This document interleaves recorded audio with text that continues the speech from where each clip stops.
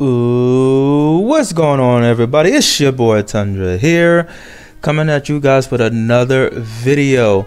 In the last video, we talked about bloater, but in this video, we're going to be talking about this just creature that just reminds you of Left 4 Dead's very own Hunter. But we're not here to talk about Left 4 Dead's Hunter. We're here to talk about the guy who's modeled after Hunter, Feral.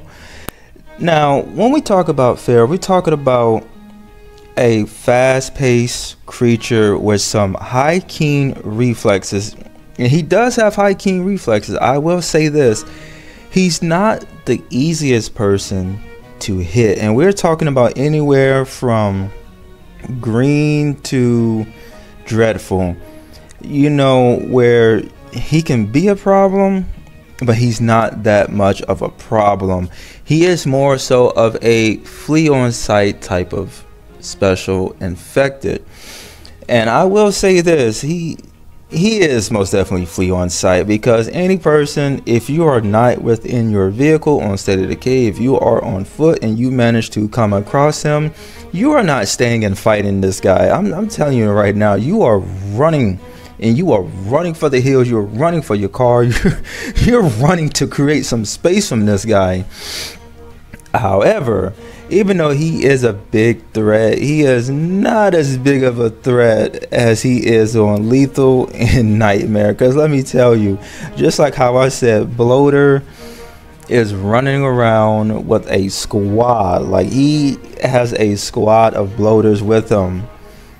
This dude can be seen with probably up to 3 or 4 of these guys, and if you are very unfortunate to actually come across that pack of ferals, it's GG's. You're done for. All right, you're done for, because you're not getting out of that if you're not in your vehicle. So the best thing to do on Lethal and Nightmare is to be in your car. If you see a feral coming at you on Lethal or Nightmare, dread is, it's a 50-50. It can be a problem, at the same time it won't be a problem. But in this particular moment, Lethal and Nightmare, it is a problem, because he is going to do a lot of damage to you. I'm not even joking when I say that neither. This guy is going to do a lot of damage to you. However, not only will he do damage to you, but what makes the feral such a more difficult special infected is that even in your vehicle, he can cause a lot of damage. And what I mean by that is, if you're trying to run him over, okay, you will, you know, you're gonna KO him, and at the same time you're also going to cause a lot of damage to your vehicle. However, if you're just now getting into your vehicle while he is on you, he's literally going to rip off the doors, like a one-hit rip off them doors, you know. So, and that's what you have to deal with when it comes to both Lethal and Nightmare, is that even in your vehicle, he's going to do a lot of damage to you. And damage, well, he's not going to do damage to you, but he's going to do damage to your vehicle. And like I said, it's normally him just ripping off the door hinges. And if you're still trying to get at him, but yet he gets to you first, he's ripping you out of that vehicle. So now you are in a defenseless state, because now you have to run around, you got to dodge him, you got to evade him. However, if it is a pack of ferals, it is without question GG's for you. It's completely game over for you at that point, because he's not gonna allow you to make it at all. So in my opinion, when you're playing anywhere from green to dread, you can avoid him. I mean, even on dread, he's going to cause some damage to your vehicle, but it's not going to be on the same level as Lethal or Nightmare. I can tell you that it won't be. So anyway, from green to dread, the best thing to do is avoid him. You know, that's one thing you can do. Another thing you can do is run on top of your vehicle, get on the hood or whatever part of the vehicle you want to get on, and just get them from there. You know, do not get into a direct fight with this guy, because you're not gonna win. I mean, you can on green, you can, you know, do something to him, but however, another part that you don't want to do, you just don't want to get into him, because he's just going to keep getting up and up. However, on Lethal and Nightmare, that would be a grave mistake for you, because getting into a battle with this man, it won't work out. Because first of all, like I said, he does have high reflexes, and he has by high reflexes I do mean he has quick reflexes. That he does, he has quick reflexes.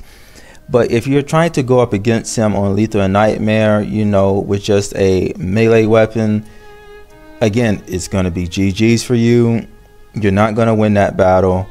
Even if you're trying to go head on with him, and then you're just like, man, I can't get him. So now you're trying to run away from him, and you're trying to hop in your vehicle. That door is coming off. He's ripping that off.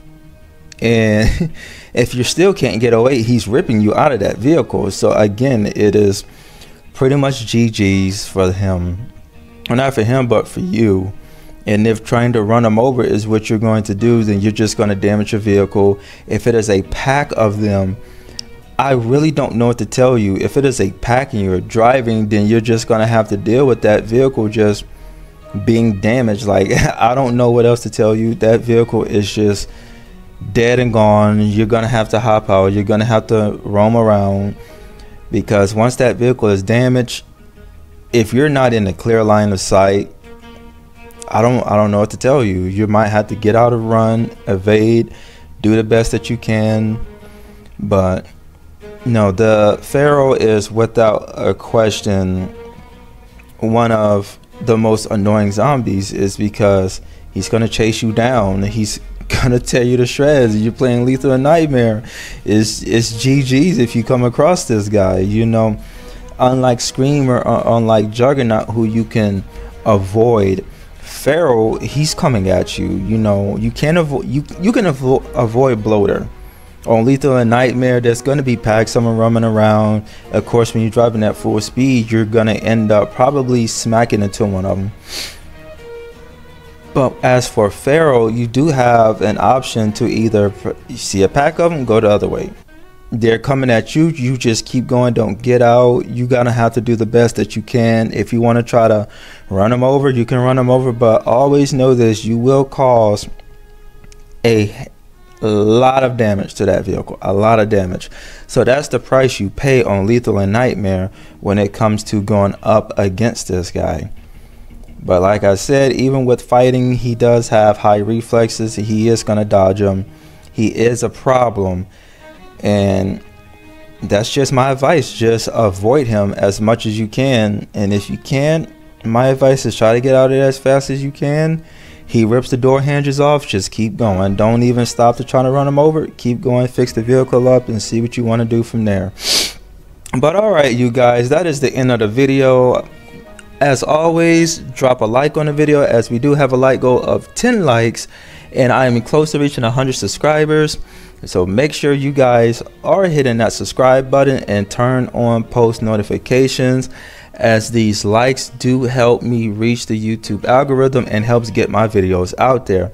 So if you enjoy the video, please let me know down below, what do you think of Pharaoh? Like, what do you think the biggest issue and problem is with Pharaoh, and how do you do your best to avoid the Pharaoh? Let me know down in the comment section below, and I will talk to you all later.